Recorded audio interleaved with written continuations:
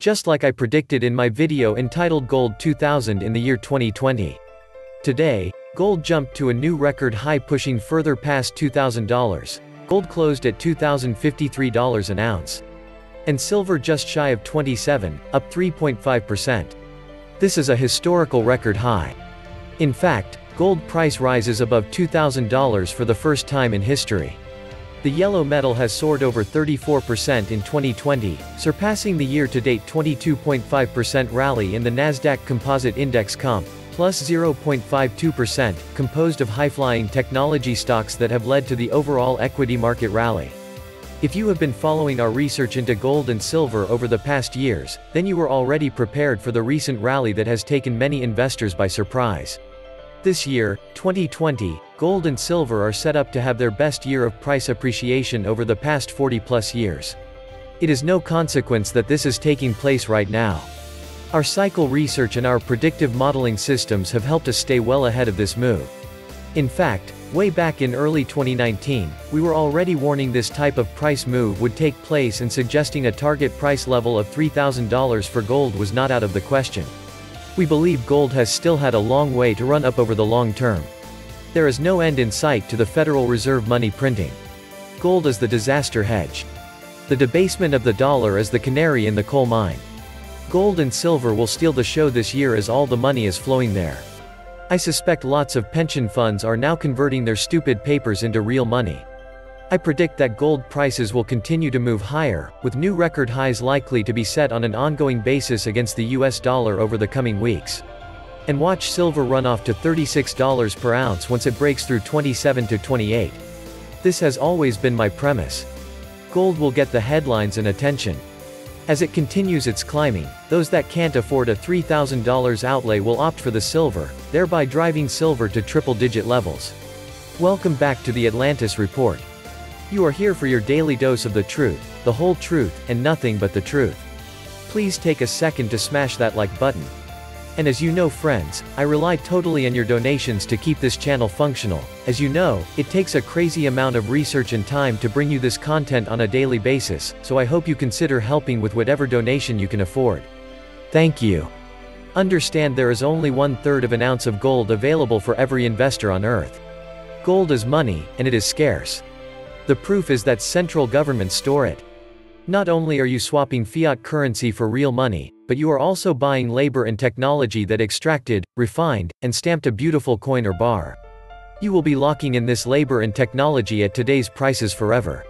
You're at the very least fighting inflation, let alone securing your family's financial security. We are currently moving through a depression that will culminate in the worst depression in recorded history. And most people simply will not believe what's taking place. Unemployment worse than 1929, no welfare corporate or otherwise, no food, and the dollar is worthless. Hordes of people foraging for food and others violently trying to steal your food and whatever else they can get their hands on. It makes me wonder how many people actually know what's going on right now and how bad it's going to get. I get the feeling that most have no clue, and they aren't prepared. An epic gold bull market is on the menu for 2020. Gold and silver have had an exciting run in the past couple of months, and this is taking place exactly because precious metals are doing what they are supposed to do, act as a hedge against economic instability. This is where I see a disconnect in the mainstream media and the stock market pundits in their explanations for the gold rally since July. Once the consolidation between $2,000 to $2,500 ends, the next stop is above $3,000, then new records. Gold was already hitting all-time highs in 73 currencies: Canada, Japan, Australia, Great Britain, and the Euro. Banks want physical, as simple as that.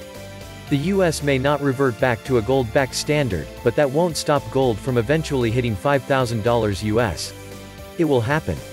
Only a matter of time, especially with negative interest rates spreading like a wave across the planet. The continued monetary debasement paradigm of the Fed that reduces the purchasing power of our dollar will ultimately cause real money, gold and silver, to soar.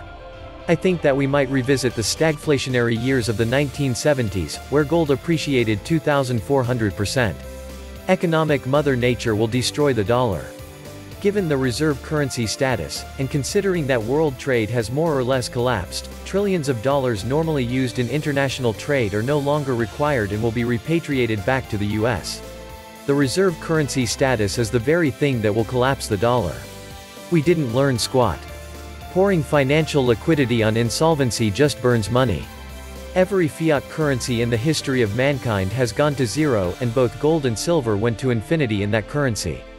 And it looks very likely that the current fiasco is right at the start of when that happens to the fiat US dollar and other worldwide fiat currencies. In which case, the price of gold and silver has only just begun to move, which is now very likely, because the predators that be refused to do anything prudent in their several previous opportunities when it might have worked. Precious metals are real money valued in fake money. Precious metals are unique, serving as the only true store of value, the standard of value and measure of value, besides being a medium of exchange.